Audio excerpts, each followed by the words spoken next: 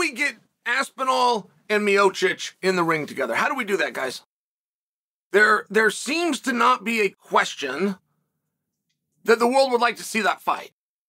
That has never been confirmed by the promotion. All that has ever been said by the promotion would actually lead you to believe that that's not a fight that they're interested in.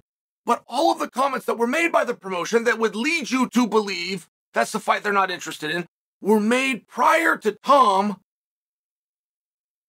starching Pavlich at Madison Square Garden in front of the world with all the media in attendance. Oh, and by the way, doing it in the first round. Like, everything changed in that moment. And it didn't just change for us. I believe Stipe himself had a different respect. You know, they had a camera on Stipe. Sometimes I take for granted that you guys saw this. Perhaps you didn't. They got a camera on Stipe, watching him watch the fight. He's got no microphone on, just a camera on him. And when the knockout took place, Stipe was very respectful. I believe he said the word "wow." I believe stood up and good job to both of them. Right? It was one of these moments where it felt at least like things changed. And I'm asking you this, guys, because, again, to go with the information that the promotion had given us, but they gave it prior to that moment, it would be disrespectful to offer Stipe an interim championship fight. And we stopped right there. We didn't say against and then add an opponent. Like, it could be a very compelling opponent.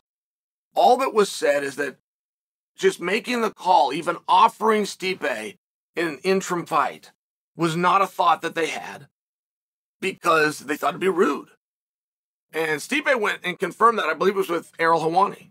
And he said, well, I don't know what I would have said, but I can let you know I said nothing because I was not asked. And it would seem to me that maybe we do need to ask him now. And it's still an interim fight. But the other option is that Stipe wait until the return of Jon Jones. Now, Stipe has demonstrated patience before. Like, that might not be anything that's on his mind. And when I follow the golden rule of put myself in somebody else's shoes, how would I react? How would I want to be treated? When I follow that golden rule, it's very tough to get into the mindset of Stipe because I never had that level of success. Like, to be a world champion or to do certain things was a very different driver for me. Stipe's been world champion. He's done certain things. So it's one of these spots. I've also believed what has been said that Stipe was going to retire. It was said about the fight with Stipe and Jon Jones that they're both going to retire. And I don't believe any part of that was true for Jon, ever. I do believe that could have been true for Stipe. And I do believe if Stipe has made that decision, then simultaneous to that decision is one more. Not championship. Not Jon Jones. One more. So which direction does he want to fire that bullet? Does he have an opportunity to remotivate himself? Get through Tom, then go to Jon. Does he have that ability and that motivation? Like, that would be something that's very intrinsic to Stipe. That, one, he does not owe us an answer to, but two, he might not be comfortable giving us an answer. And I feel as though Stipe has the power to do both. I think he'll only choose one, but I feel as though Stipe has the power. And power in this sport, specifically this company, is generally just a word. But every now and then it's so. I believe Stipe has the power to say, I'm going to wait for Jon. When Jon comes back, he will be champion. I will fight him for that championship. And then I will say goodbye to you all. That is not an option that most guys could get. That is not something that most guys could reveal and then have a favor done for them. But I believe Stipe can. I also believe Stipe can come out publicly and or privately through a phone call right to Dana, say, give me Aspinall. I don't want to wait. I think he could be more specific and say, give me Aspinall as a main event. Or they would main event him. I think he could be more specific and say, if you commit to giving me a title shot against Aspinall, I'll do it in a main event of 300. And I think they would say yes. I believe that Stipe has the respect, I'm using the word power, to do either. And I wouldn't challenge him. If he truly does just have one more in him and he wants to use that one against Jon and he's got the patience to train and stay in shape and do whatever it takes, because that's a great mystery, guys. We don't really know where Jon's at. Jon happened to be filming the day that he got hurt. He happened to be filming. You guys remember that wrestling? They had this great big guy and he was picking him up. So he put that out. So we knew a little bit about the injury, and then he went under the knife, did that pretty quick, and he let us know that that was done. But we don't have a lot more on that. Somebody said one time, and we've all just taken it, myself included, that it would be 8 to 10 months. But when a guy says 8 to 10 months, that's also unclear as well.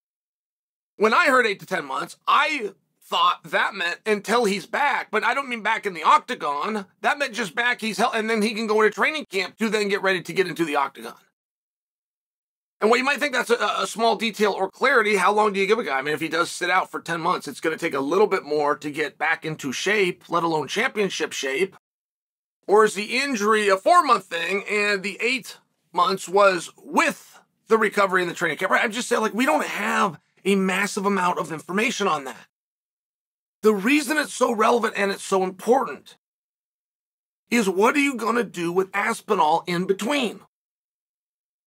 And I think there's a few really interesting matches for Stipe. I think the Sergey Pavlich-Stipe, I don't mean today, I thought I'd have been very interested in that. Aspinall versus Stipe, I'd be very interested in that. Ciryl Gane versus Stipe, I would be very interested in that.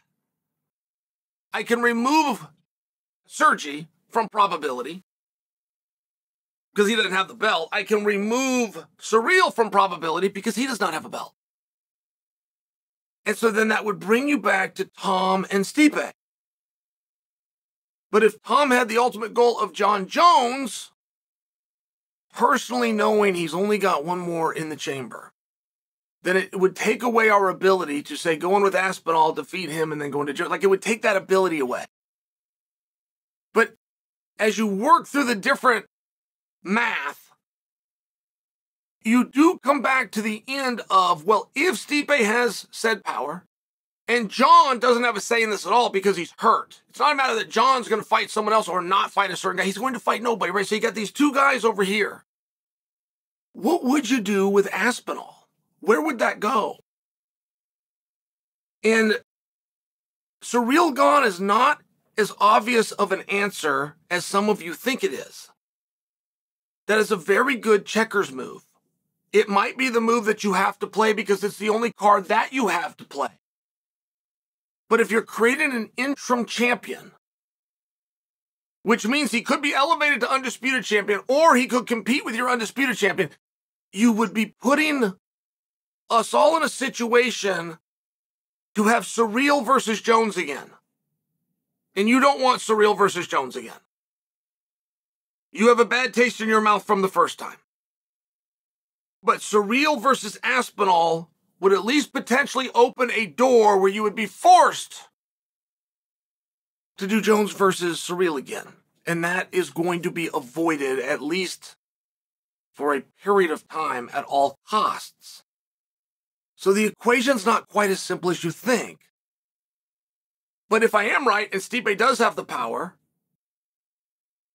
to go one of two directions, I just suggest that instead of finding that disrespectful, I think you might want to test that. And you might just want to ask the champ what he thinks.